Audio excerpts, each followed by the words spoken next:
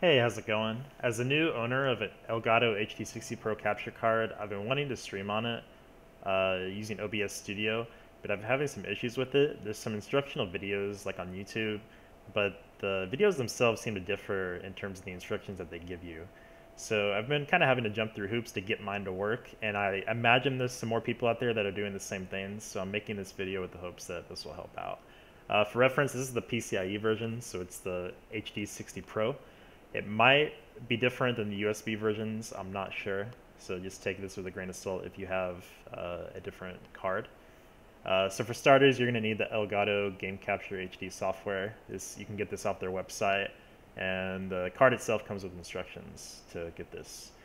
So as you can see, my PS4 is on. So obviously you can stream from this, and that's what I've been doing up until yesterday when I got OBS to finally work. So yeah, this is pretty easy to stream from, but I prefer to use OBS as do most people.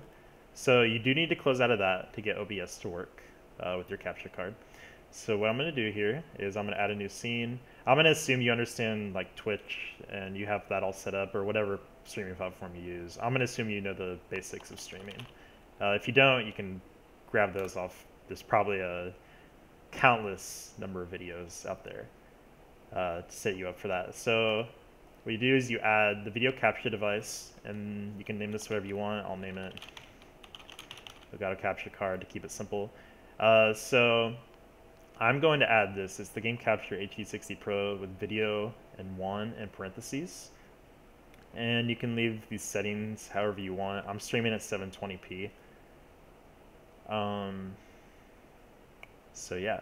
So what you want to do is you want to use a custom audio device, and you're going to want to output desktop audio via direct sound, and your audio device is going to be Game Capture HD60 Pro Audio 1.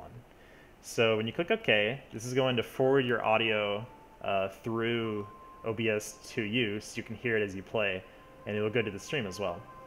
Now I will say I've noticed a little bit of like static when I do this, but it only lasts for like 10 to 15 seconds, and then it's perfectly fine. So as you can see here, my PS4 is coming through, and the audio is coming through. So I'm gonna just make some noise. You might have been able to hear the static. I don't know how loud I am. You can hear some static, but this usually fades once I start playing games. I've done some Googling, and this seems to be a known issue, but there's not really any fixes for it. But like I said, it will usually fade. So yeah, these are pretty easy steps. This is what works for me, and I can go live and stream with the capture card. So if you have any problems with this, let me know. Each card or each system might differ in how it works. This is what works for me, and I hope it works for you as well.